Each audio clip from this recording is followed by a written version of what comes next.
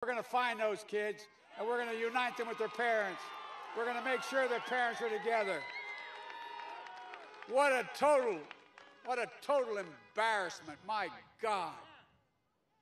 That's why we have to support our military. That's why we have to vote for them. Look, folks, we will act to meet the climate crisis as well.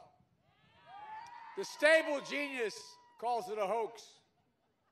By the way, today he said he is I think he said perfect physical specimen.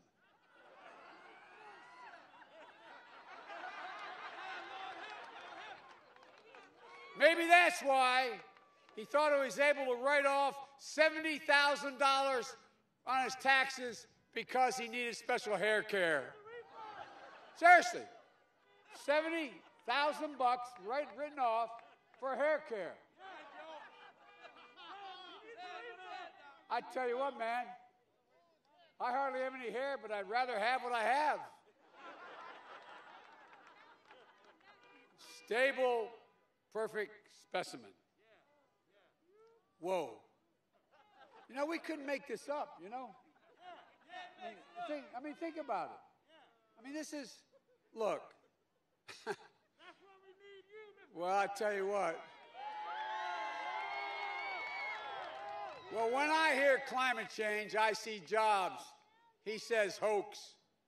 I see American workers building and installing 500,000 charging stations across our highways in this country.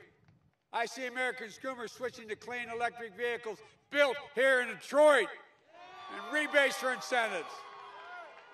I see the federal government harnessing the purchasing power to buy clean electric vehicles for an enormous fleet that we have in Washington. They made and sourced by union jobs right here in America. This will mean 1 million good-paying jobs across America in the auto industry alone. Let's hear it for those honks of the cars out there who maybe think it's made here in Michigan. Look, and we'll act to deliver racial justice in America. Look, protesting is not burning or looting. Violence must never be tolerated, and it won't. But these protests are a cry for justice. The names of George Floyd, Breonna Taylor, Jacob Blake will not soon be forgotten because they will inspire a new wave of justice in America. Look, I believe this country has to come together. I'm running as a proud Democrat, but I will govern as an American president. I'll work as hard for those who don't support me as those who do. And you know what? In this America, in my America, there's no red state or blue state. It's everybody. That's the job of a president, the duty to care for everyone. So for God's sake, please vote.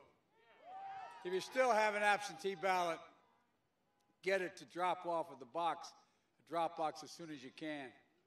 You can also vote early until Monday afternoon, or you can vote on Election Day. But just make a plan. Make a plan to vote. As has been repeated many times tonight, go to iwillvote.com.